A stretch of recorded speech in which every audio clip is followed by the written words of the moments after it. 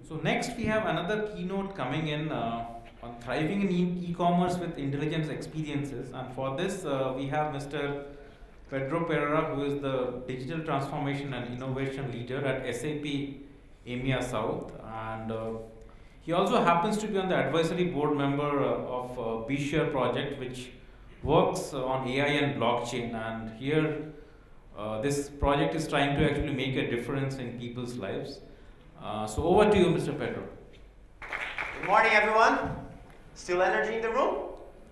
Great, thank you very much for the opportunity. And you know, while preparing for talking to you today, I've been thinking, you know, how best I can start this by addressing what is the expectation from e-commerce. And I was trying to figure out how I can communicate that. And I have this video for us to learn this. This is Wolverine from X-Men. So he's coming around.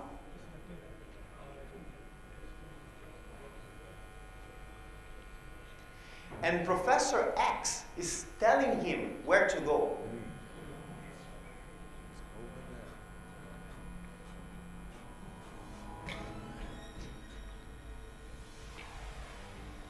Just like our consumers trying to shop, isn't it?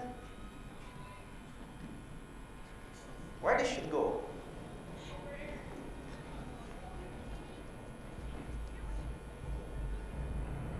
And to guide him, Professor X is using telepathy.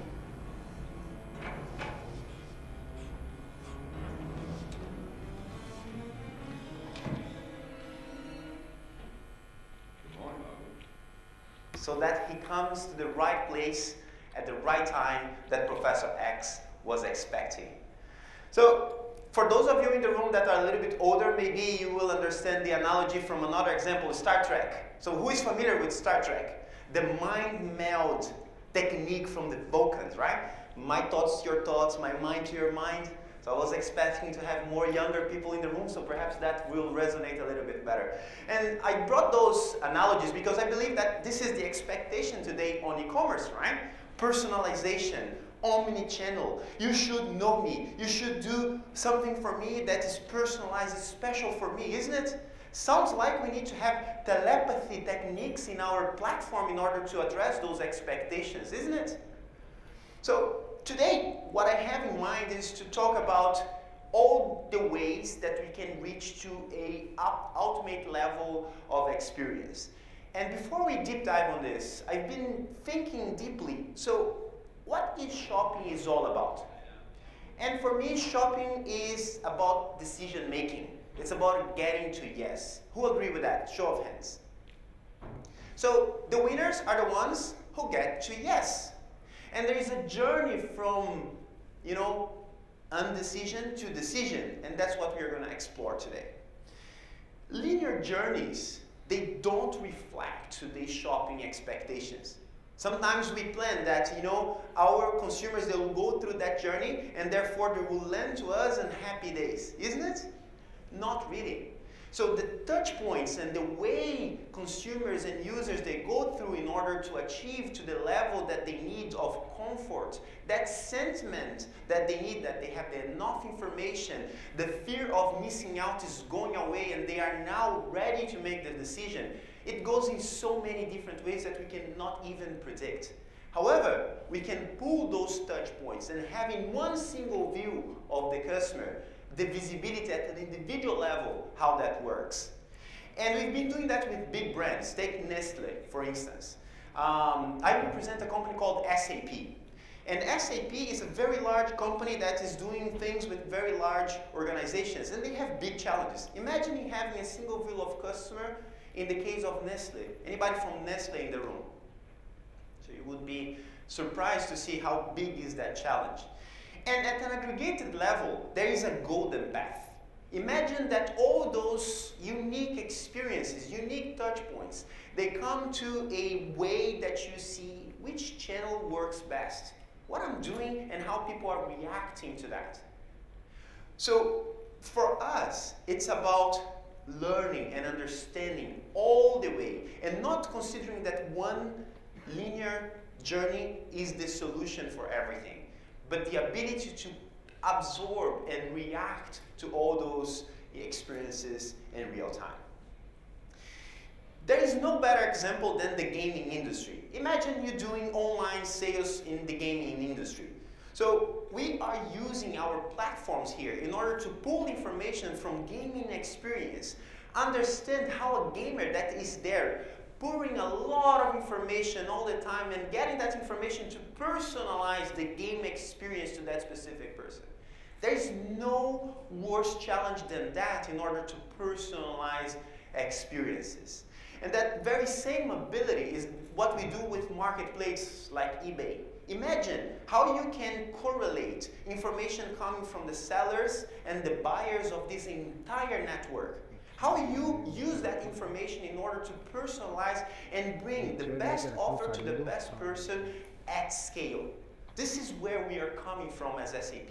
These are the brands we've been helping, and this is how we've been learning, and my intention is to share some of those learnings with you today. So far so good? Are you with me?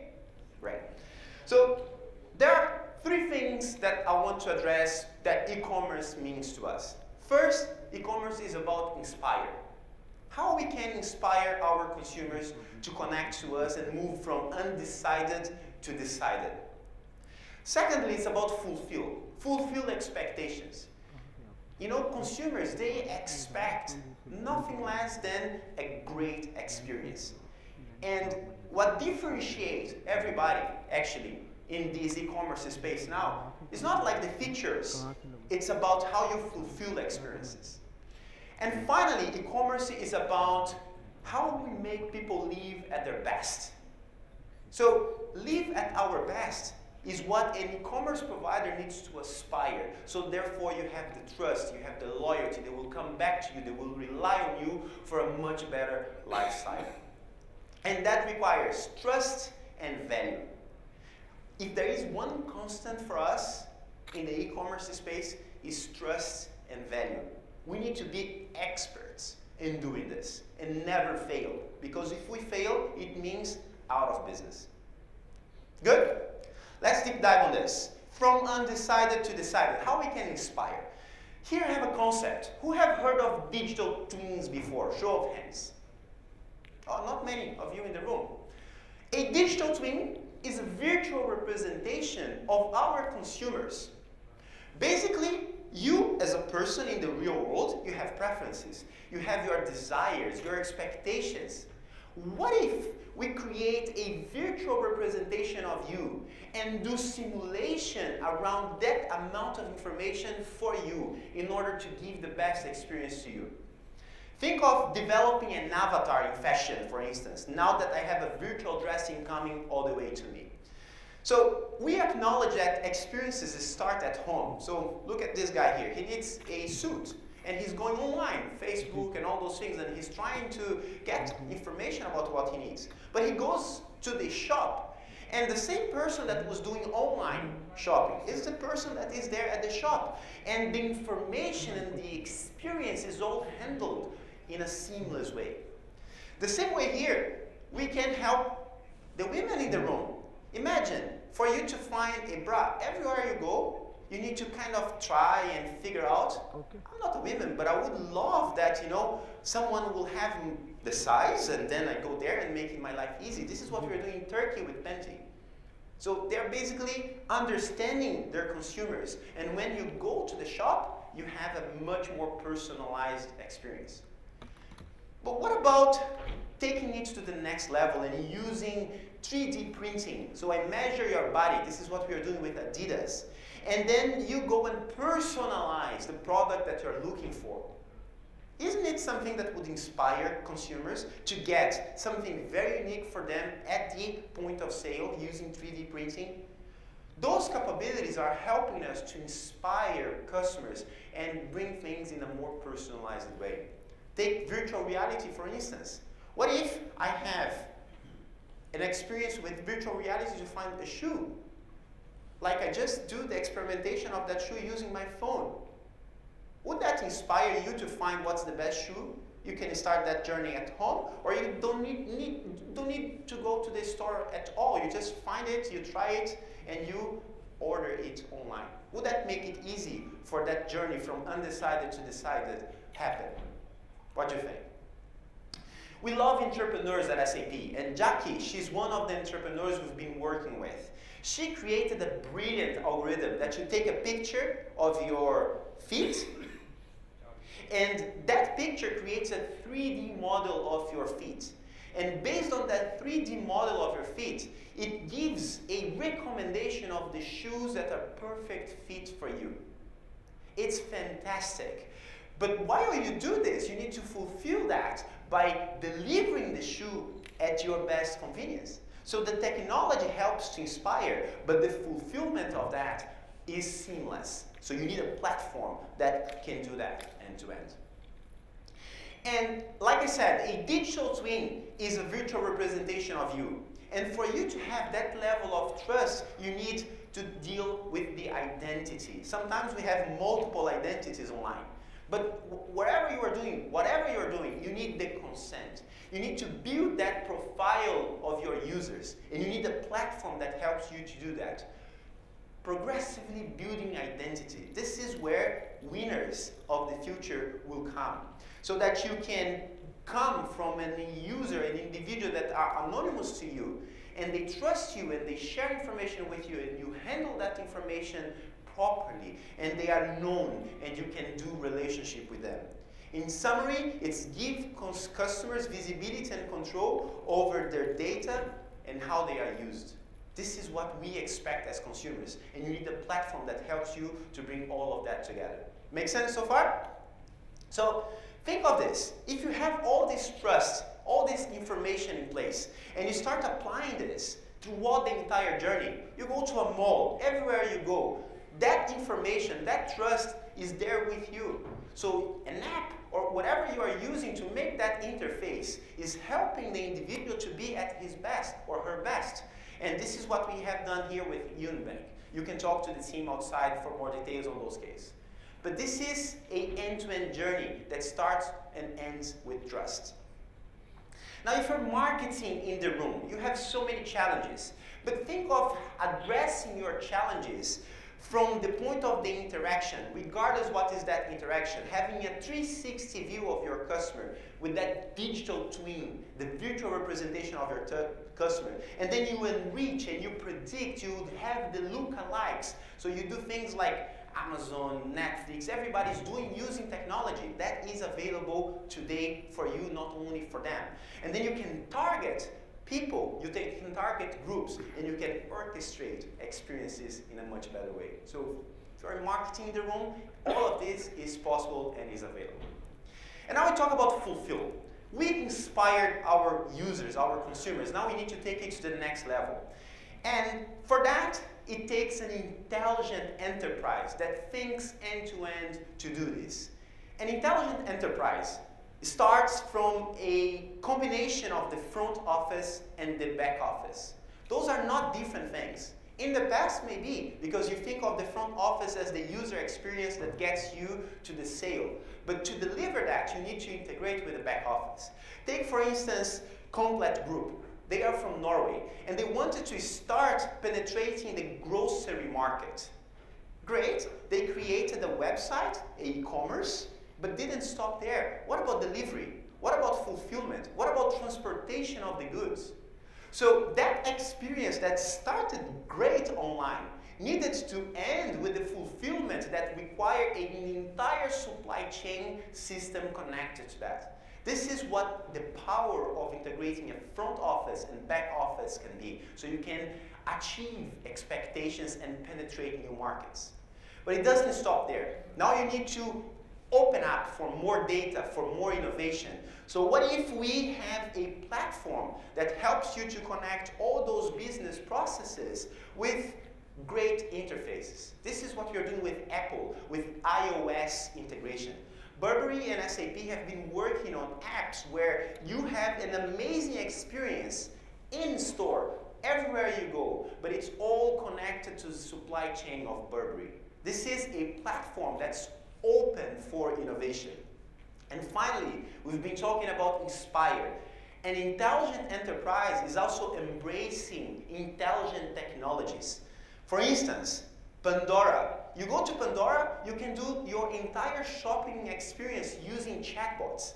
And chatbots, they leverage machine learning, artificial intelligence. You talk to the chatbot, and what happens? The chatbot reacts to you. The chatbot takes you where you should go. The chatbot gives you recommendation. All those new technologies help integrating with the overall commerce platform. And it's also possible to do that using machine learning with computer vision. This is what we are doing with Daimler. So you go on the streets of Dubai, you find the car of your dream, you take a picture. From that picture, it recognizes what's the model of that car. And immediately it takes you to the Mercedes-Benz dealer. And now you can personalize that specific car that you really liked on the street. So the technology of computer vision and image classification being part of your commerce and marketing platform makes you so much more powerful to achieve your goals and inspire your customers and fulfill the expectations of your customers. You need a platform that embraces those emerging technologies. So far, so good? So at the end of the day, an intelligent enterprise helps you to ingest data, and data is the key for us to go to the next level. Smartify the data, because data alone doesn't do anything. But also, a smart data without the right process also doesn't have any meaning. So when you take a picture and you connect that picture to your inventory, you are connecting your business process all the way to a smart data that's coming from that picture. And then you achieve the business outcome.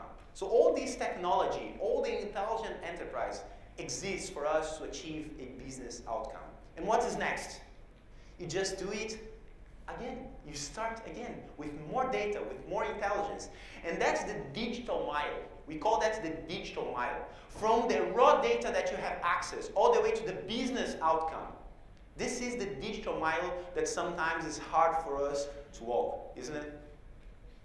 So when you think of all those capabilities at scale, we've been helping Walmart. And Walmart here, they created a prototype at the scale of Walmart is huge. The Walmart Data Cafe. Who have heard of the Data Cafe in Walmart?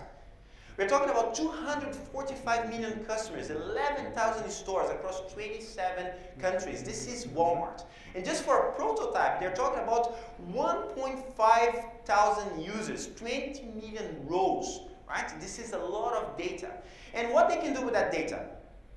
On Black Friday, they can run a campaign that takes information from the East Coast.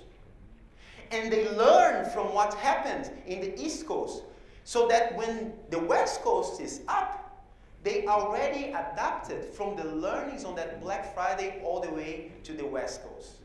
So this is adapting pretty much in real time. Something that happens in one part of the world can affect the experience in the other side of the world. Make sense to you? So the final part of it is about helping our consumers to live at their best. And this is what we expect. So having a commerce platform that helps you to deliver with the key principles of a good service, personalization, attention to details, easy to use. This is all available. This is all possible. We've been very proud that SAP has been helping so many commerces out there with all those capabilities that are end-to-end. But that's not enough. This is what we are doing for a living for a long time. We want to take it to the next level. And how we do that? We need to be great at listening, at understanding our customers.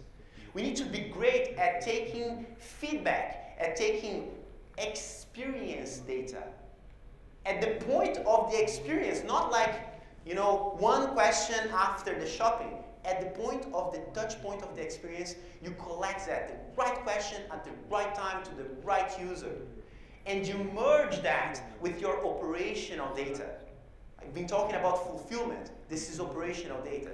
So things like, high unsubscribe rate on email predictions. So you ask, why have you not been, in the subscription? And you connect that to, information on your e-commerce chart and the cart and everything. So that connectivity gives you control of the experience so you can improve. And doesn't stop there. Experience is not only for your consumers. Experience goes beyond and also for the employees. So see what we're doing with Volkswagen. In Volkswagen, we are using experience data from the employees so that they give us an understanding of how they experience their employment, their job, so that now we can improve the customer experience.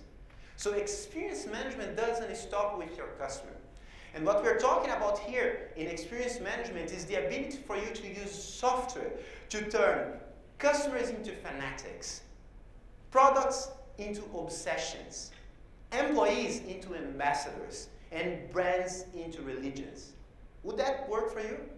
Would that be something that would help your e-commerce strategy? And my final word for you,